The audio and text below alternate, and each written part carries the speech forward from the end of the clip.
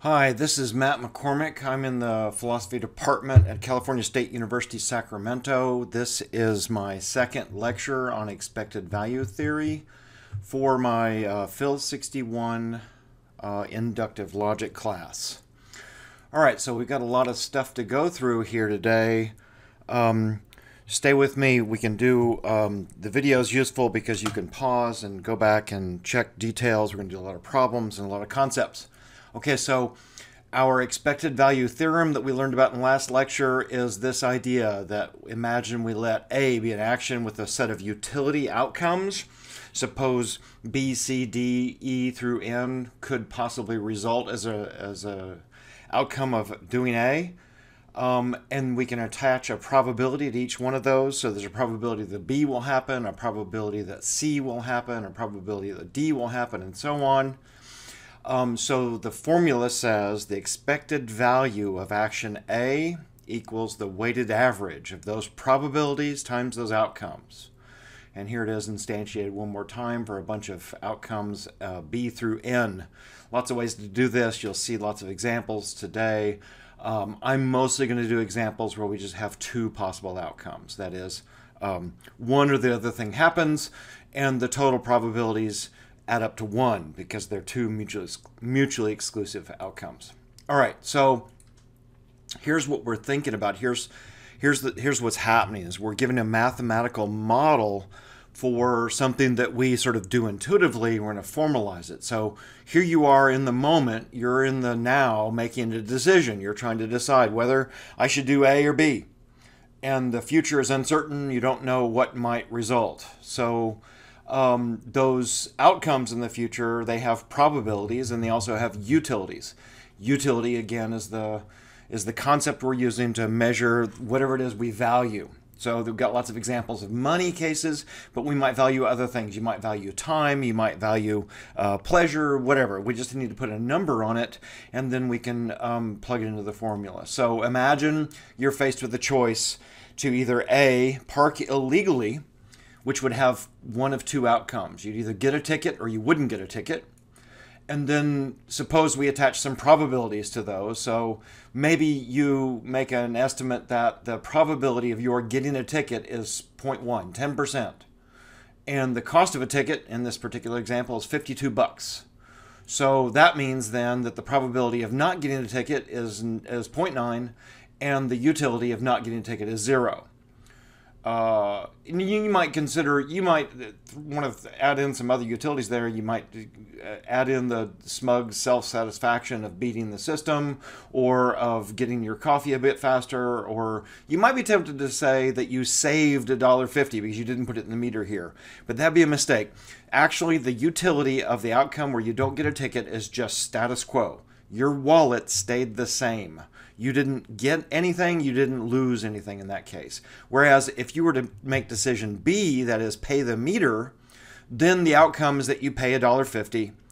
And the probability for now, we'll just attach a 1, a certainty onto that. So the utility in this case is minus $1.50. So now you're faced with two choices, A or B, and they've got those various probabilities attached to their outcomes. So let's consider then the expected value of action A equals the weighted average. So 10% of minus $52 or 90% of 0, which works out to be minus 520. So what does that mean? Well, that means that one way to think of it is that were I to gamble this way or to play or make this decision over and over and over again with my probabilities at that rate and my utilities at that rate, then on average, this kind of decision, were I to make it hundreds or thousands of times, this kind of a decision would work out to cost me $5.20 per case. Most of the time, I wouldn't get a ticket. Sometimes I would get a ticket, and that's discounted to 10%. So each one of these cases is $5.20. Whereas the expected value of choice B, paying the meter, is $1.50. So the way this pans out then is that minus 520 is less or worse than minus $1.50, and that's to say the expected value of action A is less or worse than the expected value of action B. Therefore, in this particular case, you ought to choose B, because you'll be ahead by more things you value, and in this case it's dollars. You will lose fewer dollars, or you will have more dollars in your pocket as a result of choosing B. On average, were you to act this way in lots of cases.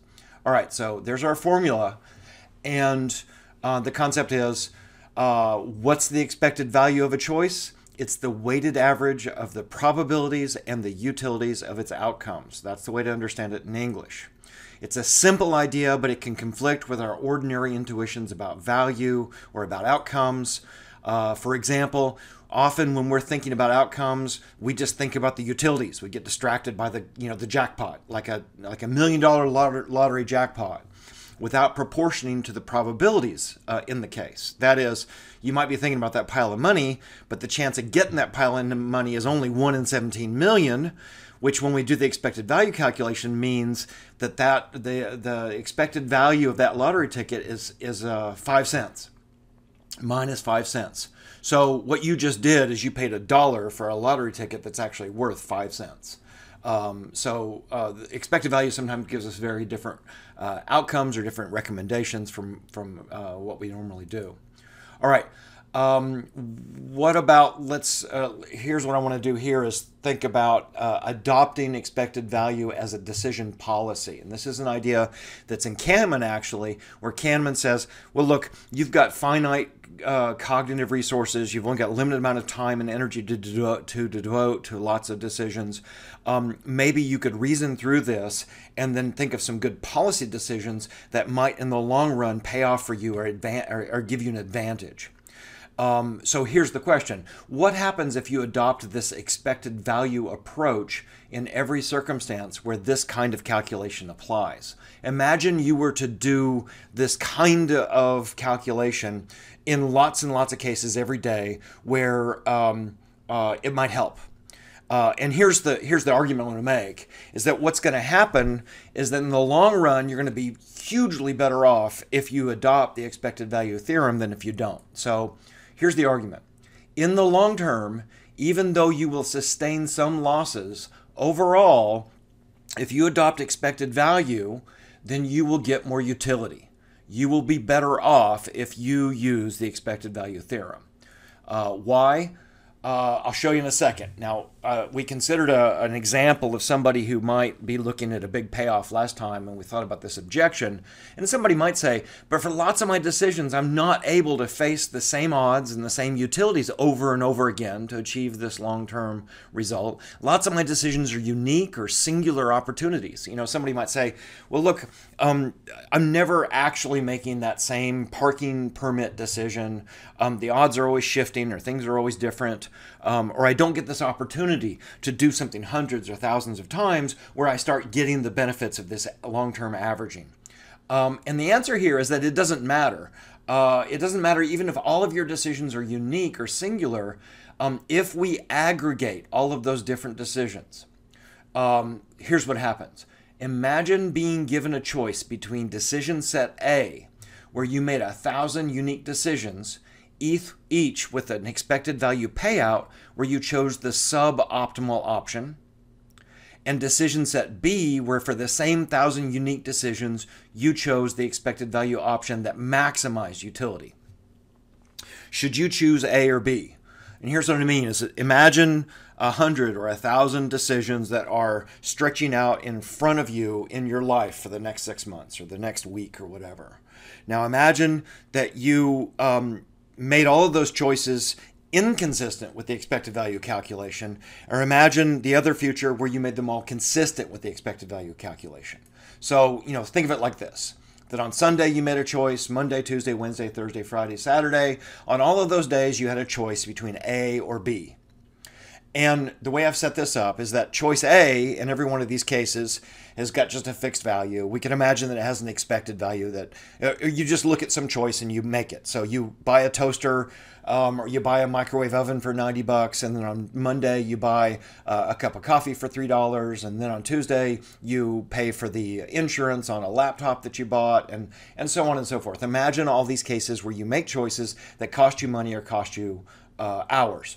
And this argument's going to work not just for places where it costs you money, but for cases where you gain money. But I'm just trying to simplify for the moment. So imagine a set of choices A, which is our first column, our first row across the chart. And at the end of the week, then you've spent $203 and you've used up 4 hours. And imagine if you adopted choice B in every one of those cases, where you did what expected value told you to do, and expected value gave you a slightly better option. So in all those cases, at the end of the week, you spent $171.59 and you used up 3.3 hours.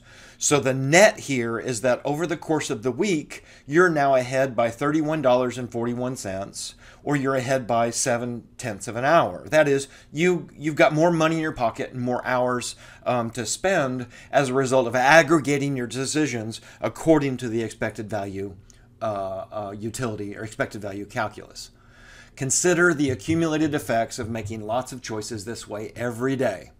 Over time, the utility, the money, the time, the things you value, they all add up. And then future you, the person who's the recipient of all these choices, is much better off. And then go even further, multiply this outcome by 52 weeks in a year, and then multiply that by 20 years. Imagine you adopted the expected value theorem for 20 years.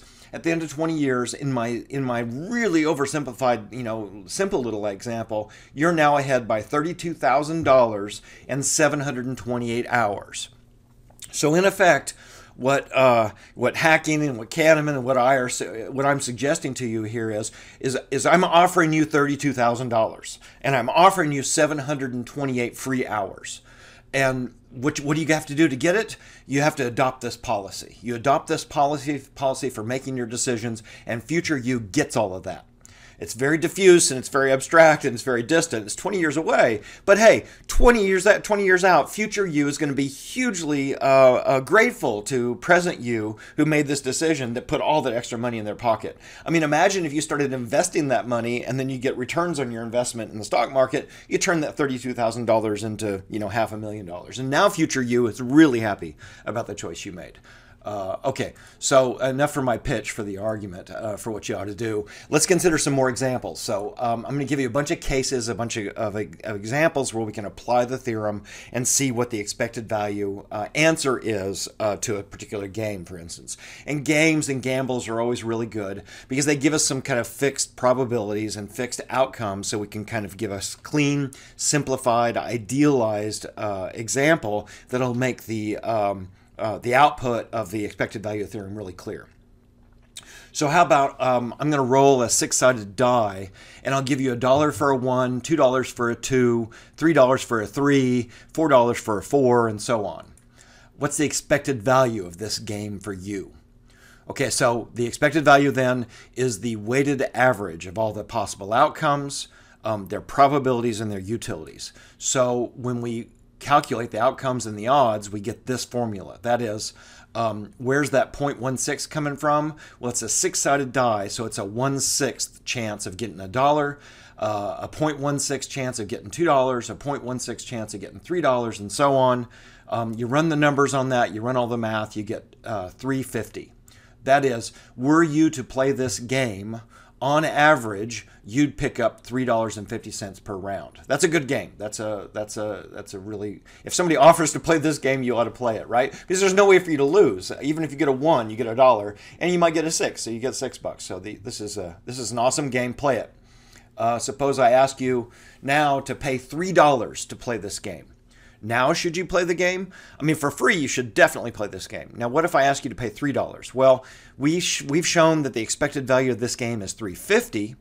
So if I was to pay $3 each time I played, what would happen over the long term? Over the long term, I'd be coming out ahead 50 cents per round. So now the benefit's not as great, but I'd definitely be coming out ahead. Now, sometimes I would pay $3 to play, and I would only get $1 for winning, or $2 for winning. In those particular cases would look bad. I'd go, well, look, I'm down $2 now, or I'm down $1 now. But of course, there's going to be lots of cases where you get $3 and you break even, or 4 or 5 or 6, and that's where you come out ahead. And here we're playing the long numbers, we're playing the aggregation, we're looking at the decision policy over the long term. So this is a good game. It's still a good game. You should play it. You're ahead by 50 cents each time.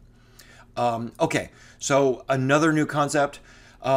If you're about to make a decision to play the dice game or something else, should the calculation you're making take any account of what you've done in the past? And the answer here is expected value takes no account of the past. It doesn't matter what, for example, you paid for your laptop or your lottery ticket. All that matters is its current value and the proposal on the table. So here's what I mean. Here's the sunk cost fallacy. The sunk cost fallacy is the mistake of letting non-recoverable costs, and this is the crucial point, non-recoverable costs from the past influence your decisions about the future. Okay, so I'll give you some examples. Imagine you're looking at this dinner in front of you. This dinner was really expensive, and you feel tempted to eat the whole thing, right? Because you paid so much money for it. Or I need to get my money's worth out of this ticket for the basketball game, even though I'm feeling sick. Or maybe you got a case where since we already bought the tickets for this movie, we should just sit through the rest of it, even though it's awful. Or any other case like a crappy job. I've put a lot of time or energy or resources into this project, so I don't want to waste all of that and walk away now. Okay, those are all sunk cost situations, and they're situations where I'm suggesting and where the expected value theorem is suggesting you should walk away. In cases where past losses or gains are not recoverable, this behavior is an irrational allocation of current resources. I mean, look at the dinner case, right? If they brought out your meal, and suppose you eat part of it, and you're full now, you don't really want any more, you're full, you're satisfied. How much is that meal going to cost? Are they going to charge you part of it if you only finish part of your plate? No, they're going to charge you the same amount whether you eat the whole thing or not. So there's no reason to push through it. And the same thing for the basketball game, right? Suppose you come to the basketball game, you watch a quarter, you watch a half, and now you feel sick.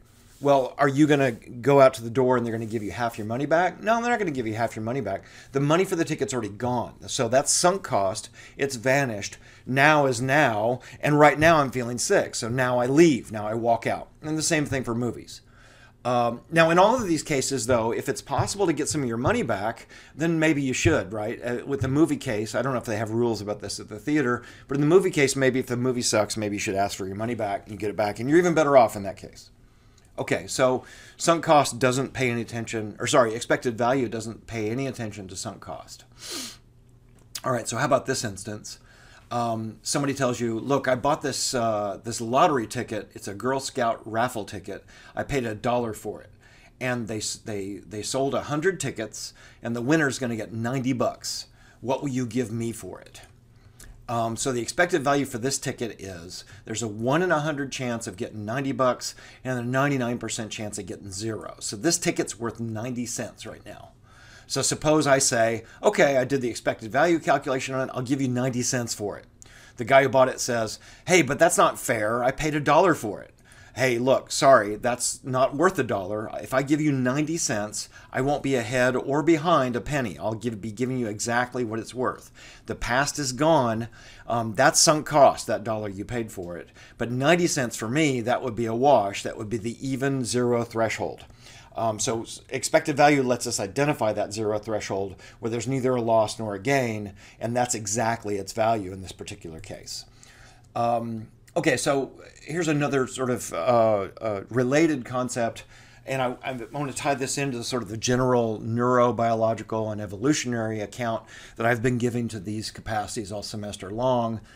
Here's a really great passage from a book by Steven Pinker. He says, the sand hunter-gatherers of the Kalahari Desert engage in the oldest form of the chase. It's called persistence hunting, in which humans, with their unique ability to dump heat through sweat-slicked skin, pursue a furry mammal in the midday sun until it collapses of heat stroke.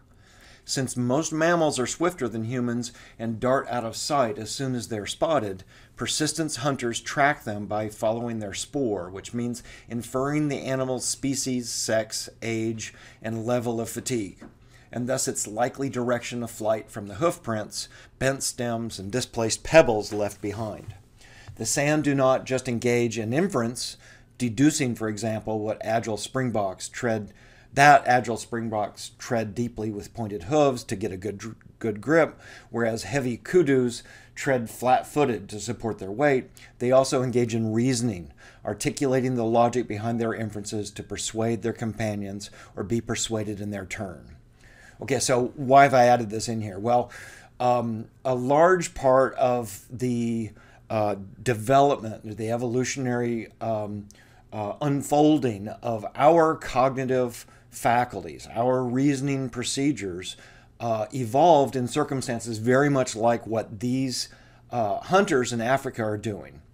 That is, the evolutionary pressures that were on us that built our cognitive faculties were those sorts of pressures, where we were chasing, reasoning, arguing with each other, trying to figure out where our game went or what the best way to proceed is when we've got unknown probabilities about the future, about where we're arguing about whether it's more probable that the springbok went that way or more probable the springbok went that way. And we know the utilities of catching the springbok versus the disutility of us spending all day running it and chasing after the thing, right?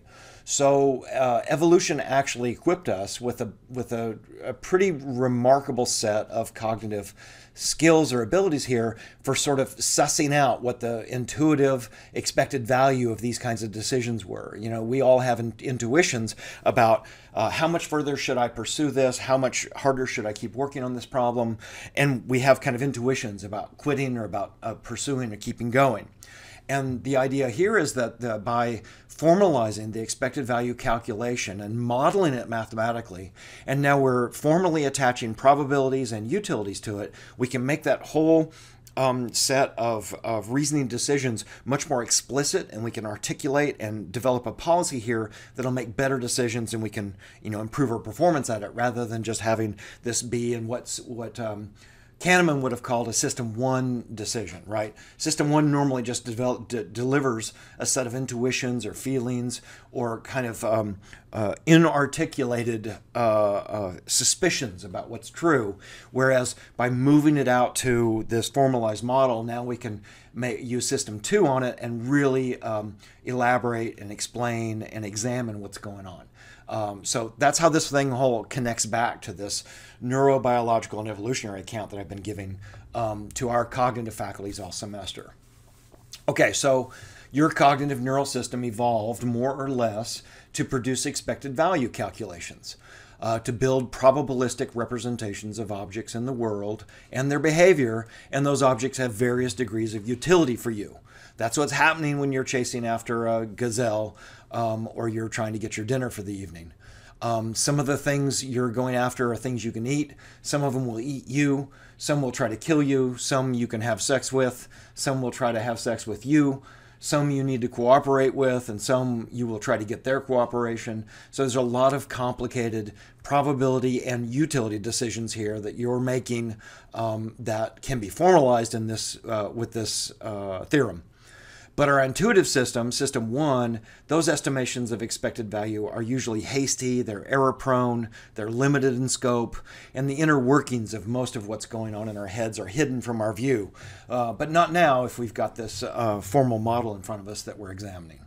And that's the shorter version of this theorem that we're using in these sorts of problems. Okay, so how about this game? It's a much simpler example. We're going to flip a coin. If it comes up heads, I'll give you $15. If it's tails, you give me $10. What's the expected value in dollars of this game for you? Well, there's two outcomes. You're either going to win or lose. The expected value of winning is 50%, so the expected value of winning is 0.5 times 15. The expected value of losing is 0.5 times minus 10. So the overall expected value of the game combines those two to give you a net plus of 250. That's a good game. You should play that game if you get a chance. Okay, how about this one? You're trying to decide whether to buy a lottery ticket. The tickets cost $5. There's 1,000 tickets that are going to be sold, and one will be randomly drawn as the winner. The prize is $1,000. What's the expected value of buying one of these lottery tickets? Okay, so the two possible outcomes are that you win or you don't win, and that's a 1 in 1,000 chance or a 999 chance you lose. The utility of purchasing the ticket and winning is $1,000 minus $5. Why? Well, the ticket cost you $5. So your net there in the winning case is $995. The utility of purchasing the ticket and losing is you're just out $5. You didn't get any benefit there. Hence, the expected value for buying the ticket is this. The ticket is all of those added together, right? The 1% chance at $9.95, the 0.999 chance at minus 5. Do the multiplication and then add those together. You get minus $4. So that means overall, this lottery ticket, folding in the $5 value, this lottery ticket is a negative $4. Now, there could be other advantages, other utilities that somebody might derive from playing the lottery. I mean, maybe this is for a church lottery and they're going to use the money to build a shelter, build homes for the homeless. So now you're not just getting the possible chance at the $995 payoff, but you're also doing some good in the world. Your $4 went to shelter the homeless or whatever. Or maybe you just feel good, or you feel some pleasure, feel some self-satisfaction at doing some good in the world or donating to a good charity. So those are all utilities. And if we were doing a more elaborate or a more detailed account, we'd sort of write those in somehow. We would build all those in as advantages. But in this kind of simple rarefied case where we're just considering money as utility and we're only looking at money out and money in, then this thing is just a money out proposition. It's a minus $4 game. Okay, how about, here's another important concept we need to add in. I want to start talking about insurance. At what level or at what rates is insurance worth it? So suppose you bought a sculpture, an ugly sculpture, while you're touring South America for $5,000 and you're going to ship it home and you've got a chance to buy insurance for it. If the price reflects its value, and the probability of its being lost or destroyed is 5%, what price below is closest to the fair price to the policy? And here's what I mean. A fair price for the insurance is the one in which both the insurer and the insured receive something of equal value. That is, what you want is a policy that covers you against the risk of not having insurance, which is a 5% chance of losing $5,000. If X equals the value of the policy and L means the artwork is lost, then we get this formula. So here's the expected value of no insurance. If I don't get any insurance, then what am I looking at? Well, there's a 95% chance that nothing bad will happen, but there's a 5% chance that I'm now out $5,000. I lost the sculpture. So 5% of minus $5,000 is minus $250. So the expected value of the choice to choose to not get insurance is minus $250. So that means that the value, the fair value of an insurance policy would be set equal to that number. If we set these two values equal to each other, then X will give us the fair price, right? So insurance, if insurance costs $250, then I break even. If the insurance costs more than $250, now I'm actually losing money, right? Because the risk I was facing was minus $250, and suppose I paid $300 for the insurance, well, now I've done even worse than I would have done just by going with no insurance. But suppose that the insurance policy costs $200, and so now I'm actually ahead. I've gained something. So the zero threshold value here, the fair price of insurance, is just where we set it equal to 0. And in this case, since the risk is 5%, that's just $250. Anything more or anything less puts us into a different answer about the value of the insurance. Okay, so how about this example, this case? You and your brother are buying laptops. The laptop costs $1,000. Fry's offers you an insurance policy for 1 year at the checkout that costs $75. Your brother lives in a sketchy neighborhood and there's a 10% chance his will get stolen in the next year. Your neighborhood isn't so bad, so maybe the chance of yours getting stolen is only 5%. Is the insurance policy a better than fair price for either of you? Should either of you get this insurance? An expected value will let us do that. Here's the calculation. So the laptop is $1,000. The probability of getting it stolen for your brother is 10%. The probability of getting it stolen for you is 5%. So the choice is between insurance or no insurance. What's the expected value of going with no insurance? What happens if I don't get insurance? So if your brother, if he doesn't get insurance, he's looking at a 10% chance of losing $1,000. And that should be a 90% chance of zero gain. So the expected value of no insurance for your brother, the net is minus 100. Whereas for you, the expected value of no insurance is a 5% chance of losing $1,000, which is only minus 50. And that also should be 0.9, not 0.95. Okay, so no insurance for the two of you is different. The expected value of that choice is different for you because your probabilities are different. His neighborhood is worse than yours, so he stands a higher chance of losing something, or he's gonna lose more as a result. So that means that since the insurance is only $75, your brother would be doing well to get it, right? It's a better deal for your brother to get the insurance policy than for you to get it because he's looking at a $100 risk, insurance only $75, but for you, you're only looking at a $50 risk, so paying $75 for insurance is paying too much. So he would make $25 by taking that insurance policy, and you would lose $25 by taking that insurance policy. Okay, how about this example? Martin sells hot dogs from a stand on the street without a permit. He makes $300 a day selling the hot dogs. His costs are $100, so he'll make a net of $200 a day. The fine for illegal vending is $100. And suppose the chance of getting the ticket is 40%. What's the expected value of working for a day for Martin? So here's the calculation. The expected value of working is a 60% chance of netting 200 and a 40% chance of netting 200 minus 100. How do we get those numbers? Well, if he doesn't get a ticket, he's going to make $200 a day. But if he does get a ticket, he makes his $200 and then he has to pay $100 for the ticket. And there's a 40% chance of that. So the net expected value of working for a day for Martin is the aggregated weighted average of those numbers, which is 160. So it's a good proposition for Martin. He can still make some money there. How about this example? You need to keep your grades up to get $6,000 financial aid package next semester, and you got to pass your class in order to get your financial aid. Suppose if you take Randy Mays' inductive logic class, there's an 80% chance you'll pass and you'll learn something. And for the time being, I'm going to attach that value of learning something. I'm going to call it 10. And I'll say something more about that in a minute. But let's suppose you're going to learn 10 units. Whereas if you take McCormick's inductive logic class, there's a 60% chance you'll pass because he's stingier with the grades, and you'll learn a lot more from him because he's a much better teacher. The utility there is 500. You're ahead by 500. Which class should you take? So run the expected value for both examples. The expected value for taking Mays' class is plugging in the values, 80% chance at 6,000 plus 10. Where am I getting that? Well, the 6,000 is the financial aid you get next semester by passing, and the 10 is the amount you learn.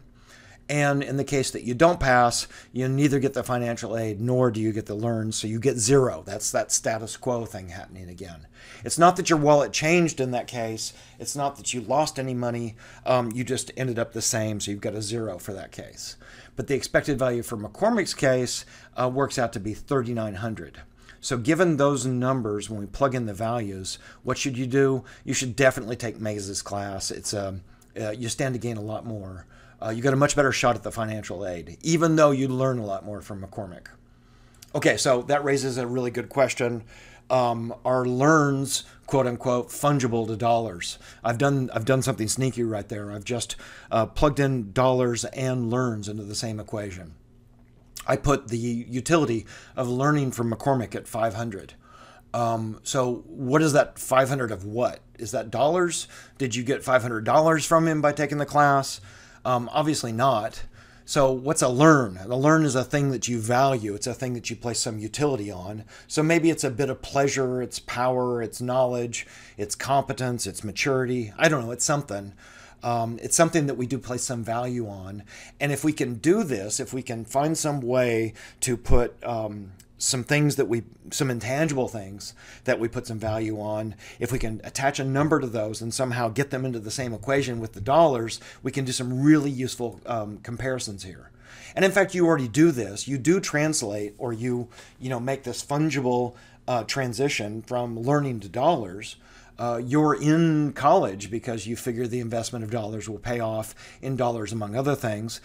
You're translating your tuition dollars, hopefully, into learning some things, and then you're hoping that by learning those things that you go out into the world and the education or the knowledge then brings money back. So you're moving money into a different kind of value and then back out into money value. So this has been a standing problem in decision theory to answer this question. How can you find out how much utility does someone place on something? And one of the really obvious, easy things to do is to say, well, let's see how many dollars they'll trade for it, right? If I offer you money, will you take this risk on, or will you play this game? And if we find the threshold where you change your mind from saying no to saying yes, now we found your value, your utility in dollars. Okay, so that leads me to the next sort of interesting case here. Imagine that you're thinking about driving in the carpool lane illegally, and that there's a $271 fine for getting caught.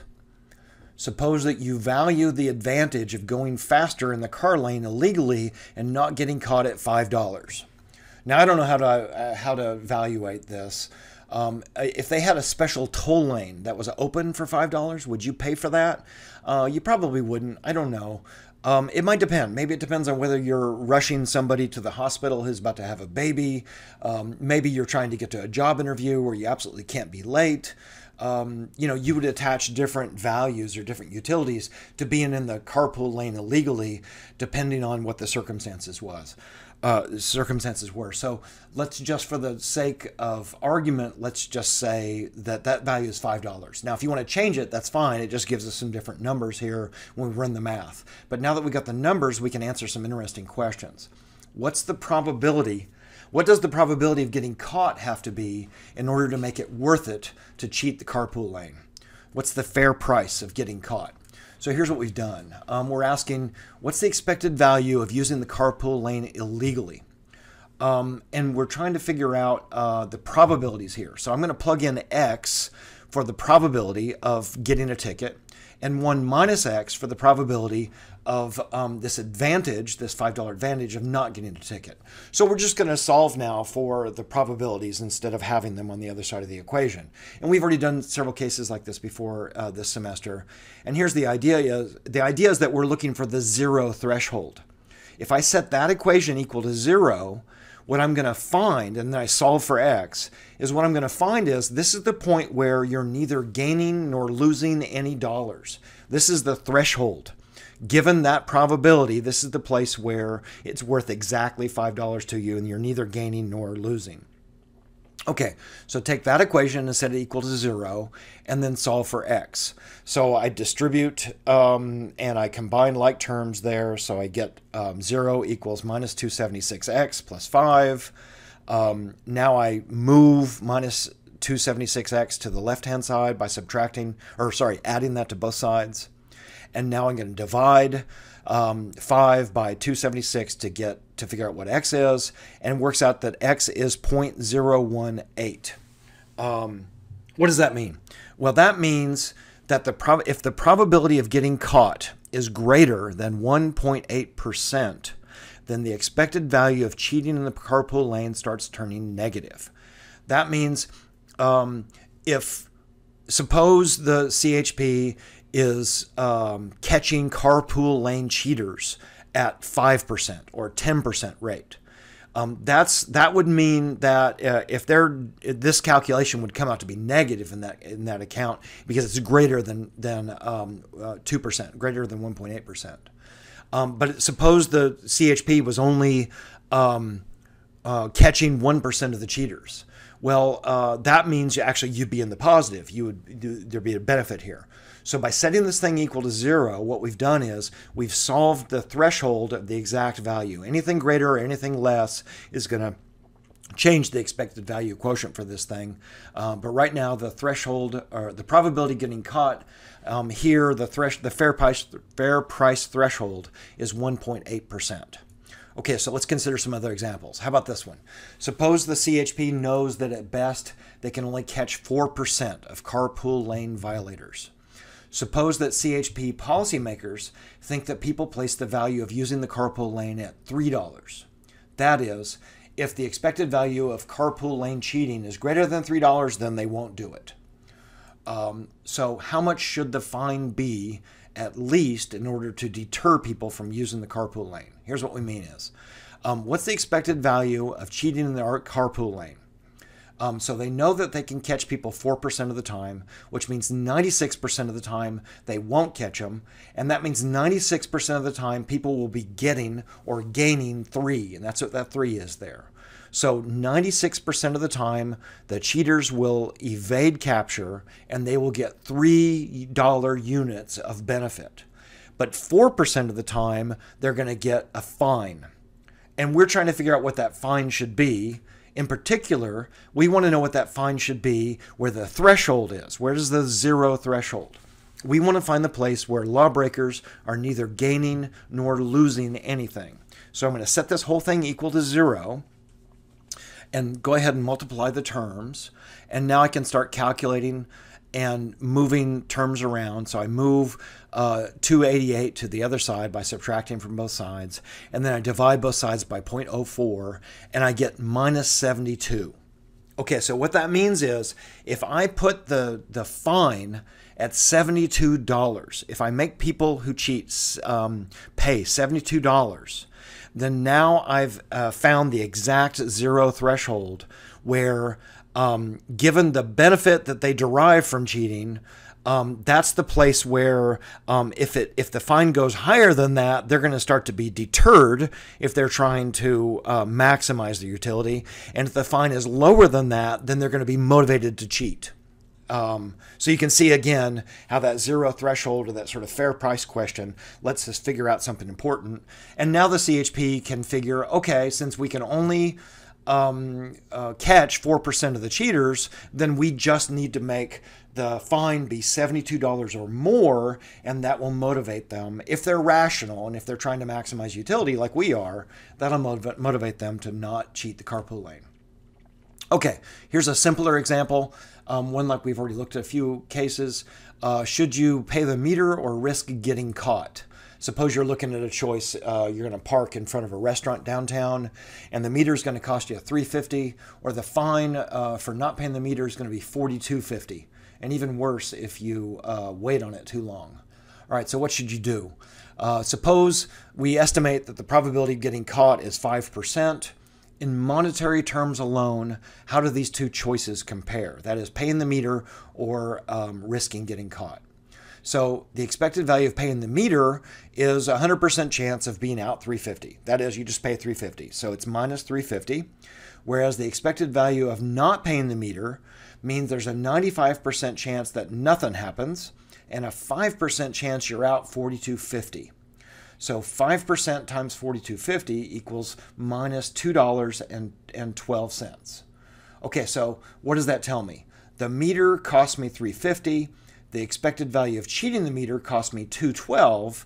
So that means the expected value of the meter is worse than cheating. Cheating's a better deal. On average, on the whole, I'm going to come out $1 or so, $1.37 ahead by cheating in these kinds of cases, if that in fact is what the probabilities are. Okay, so how about this case? This is even better. I didn't know this till I went and looked it up. It turns out Rogaine is not very effective. Only 40% of men who use Rogaine twice daily will experience some hair regrowth in 3 to 6 months. I went and got this off the package. Okay, so a 1-year supply costs $65, and you have to keep using it or you lose the gains. That's also interesting here. So there's a number of disutilities attached to using Rogaine. So what's the expected value of Rogaine? Well, there's a probability I'll grow some hair, and then there's utility of having more hair minus the disutility of having to use the stuff and pay for it. And then there's a probability that I won't grow any new hair, and I multiply that by the utility of the downsides of not having any hair. So that in English, they're sort of halfway between the English and the expected value theorem. There's what our equation looks like. So now we can start plugging in some values and figuring this thing out, right? So the expected value for Rogaine then is you've got a 40% chance that you're going to get some more hair. Now, how much is more hair worth to you? That's a good question. We're going to ponder this in a minute. It's worth a lot to George Clooney. What's the disutility of using it? Well, it's a pain to have to wash your hair with it twice a day. And it's a pain to have to go to the store and get it special or go get the prescription or whatever. And plus you got to pay $65 a year. So I'm going to put all of those into the utility equation. There's the benefit of more hair, and there's the disutility of having to use it, and then there's the disutility of the money you have to spend on it. 40% chance of that. And then the other case, you're mostly just losing. That is 60% of the time it doesn't work and you're out 65 bucks. So now let me attach some values here. Suppose somebody, this is not George Clooney, suppose somebody values some more hair at $100. And I don't know where to put this. It's going to depend on you, depend on what you think about it. And suppose somebody attaches a value of 25 to the disutility of having to use the stuff twice a day. And then there's the $65 you have to pay for it. So now we got some numbers. We can figure out that the expected value for Rogaine in this case is minus 50. Not very good. Now, the numbers will work out different for somebody else, depending on where we put these in. What's the expected value of not using Rogaine? Is that a status quo case? Is that where your wallet stays the same, your head stays the same, there's no hair gained or lost? I don't know, maybe you've got profound anguish from being bald, and that's a minus 20, or maybe it's a minus 1,000. Maybe being bald is really, really awful for you. Maybe it's a minus 1,000, in which case Rogaine is only a minus 50, so you should definitely do Rogaine in that case. But if you don't care, if you don't have any anguish over being bald, then Rogaine's not a good deal. Okay, so we actually figure out the threshold, and we'll use me for the example. Since I don't really care about more hair, Rogaine's mostly a lose-lose proposition. Even if it works, since I don't derive much utility from it, it's always negative, and I really don't want to have to use it twice a day. But there will be a positive value of more hair or a level of utility for more hair such that the expected value of Rogaine would be positive. And we can figure out what that is, right? We can use that equation that we just had to figure out the threshold. The expected value of Rogaine equals 40% of X minus 25 minus 65. So what are those numbers? So that's the $65 you have to pay for it, and the minus $25 is the hassle of having to wash your hair with it twice a day. And now we want to set that number equal to 0 and solve for X. And that'll give us the fair value for more hair that would make, above which Rogaine would be worth it. So solving for, setting that whole thing equal to 0 and solving for X gives us the answer of $225. Okay, so what that means is that if it's hard to measure anguish or heartbreak or your feelings about your hair, more or less hair, but if I could put a dollar value on more hair at $225, if it meant that much to me, then or more, suppose Rogaine, more hair would be really fantastic for me. It would really benefit me a lot more. Maybe suppose I was heartbroken by 1,000 by not having any. Then the benefit here would definitely outweigh the losses. So that's to say, for George Clooney or for Brad Pitt, for whom more hair definitely translates to thousands or millions of dollars, those guys have got a huge vested interest in keeping a full head of hair, I guess. Somebody else, some other actors have managed to pull it off and go bald, but there seems to be some research that suggests more hair helps. But I don't care, and it doesn't make any difference for my job, so it's definitely not worth $225 for me. But if it's worth $1 million to you, then hey, you should do it for sure. Okay, so now a last example that's quite a bit more complicated, but it'll let us understand one of the last sort of issues we've got to cover for expected value theorem cases. So imagine you and your partner have 2 holiday party invitations. One of them's at Sac State and one's at Wells Fargo. and you're trying to decide which one to go to. And suppose that at the Wells Fargo party, there's a chance, a 30% chance, that some friends you really like will be there and you'll have a great time. And let's call a great time a plus 800. But there's a 40% chance that your partner's pompous boss will be there and he'll make you angry and miserable. So that's a minus 300. The food and the drinks will be awesome at the Wells Fargo party. That'll be good either way. So let's call that a plus 200. Now, if you want to debate or attach different numbers or different values to all of those, that's totally fine. That's one of the interesting things about expected value theorem is that we now, once we get some numbers on the table, then we can figure out what is it worth and where are the thresholds. But establishing these values at these levels, we're going to try to figure out which party should you go to. Okay, that's the first party. Here's the second party. At the CSUS party, a friend from work might be there. There's a 50% chance she's coming, and she's always lots of fun. So that's a good time. That's a plus 200. But your ex-husband might be there, 60% chance he'll be there, which will inevitably lead to stress and a fight with your partner. That's a minus 650. The end of those holiday parties where you go home and fight all night. The food and drink at the party will be okay. It's just a plus 50. Now, which party should you go to? All right, we got a complicated set of conditions, a complicated set of probabilities, complicated utilities. So here's a way to think about it. Let's just isolate the Wells Fargo party first. So there's 4 different scenarios or outcomes at the Wells Fargo party. You might have a great time and the pompous boss is there. You might not have a great time and the pompous boss is there. You might have a great time and there's no pompous boss, or you might not have a great time and no pompous boss.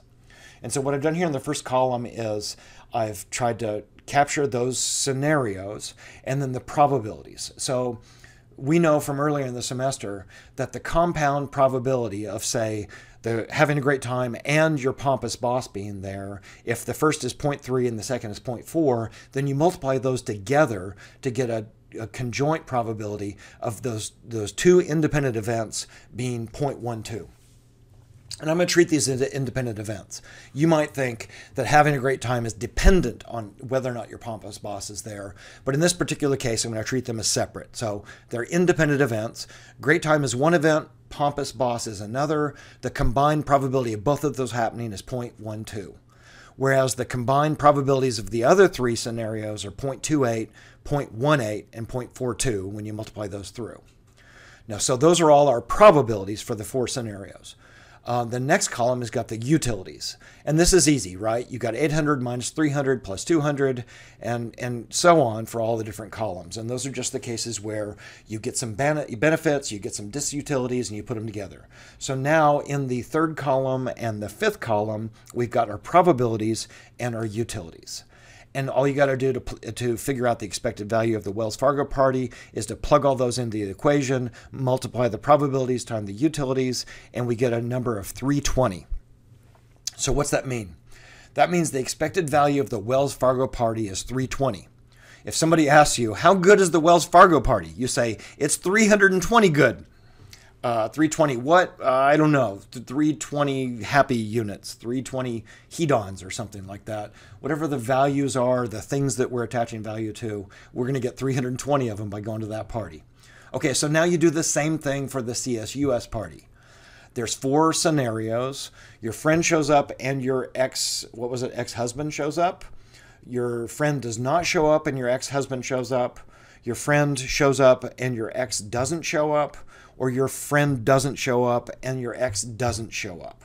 4 scenarios, 4 conjoint probabilities. So in the third column, we've got 0.3, 0.3, 0.2, and 0.2. Those are when we multiply those compound independent events together, we get those probabilities.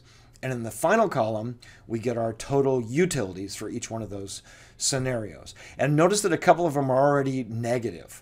And that already suggests that this whole thing is not going to be a better party. So when we take the values from this third column and the fifth column and we plug them into the expected value theorem, we get an answer of the expected value of the CSUS party is minus 240. So if somebody asks you how good is that party, you say it's minus 240 good. which is not good at all. That's a shitty party. 320 is way better than minus 240. Therefore, the expected value of Wells Fargo is much better than the expected value of the CSUS party. So you should definitely go to the Wells Fargo party. It's better by, what is that? It's 500. 500 of whatever it is we're summarizing. Okay, so let's summarize what we've done so far today in the second lecture. There's a version of our expected value theorem. That's how we plug in our utilities and our probabilities. And I gave you an argument that we should aggregate your decisions. You ought to adopt the expected value theorem as a policy in your life. And what happens is if you do that is you win in the long run. You're ahead by happiness, ahead by pleasure, ahead by dollars, ahead by time saved, because you're playing all the probabilities and the utilities to your advantage. We also talked about the sunk cost fallacy, and that's the mistake of letting non-recoverable costs or benefits from the past influence decisions about the future. The expected value theorem ignores sunk costs. It just calculates what are the prospects now. It doesn't pay any attention to what we did in the past. A fair price in expected value calculations is the zero threshold, where neither party makes nor loses anything. And we've looked at a bunch of those examples. And we've done some cases where we solve for a utility value by setting the equation equal to 0 and solving, and the same for solving for a probability. So we can play around with the math, and we can identify all of the components here as variables and then solve. So one of the examples I gave you was for carpool lane cheating, and we solved for the utility of the disutility of a ticket. And another example I gave you was, let's see, that's for Rogaine. How good does Rogaine have to be given those disutilities in order for it to be a positive value, where you set that thing equal to 0? Okay, so that's it for our expected value theorem lecture number 2.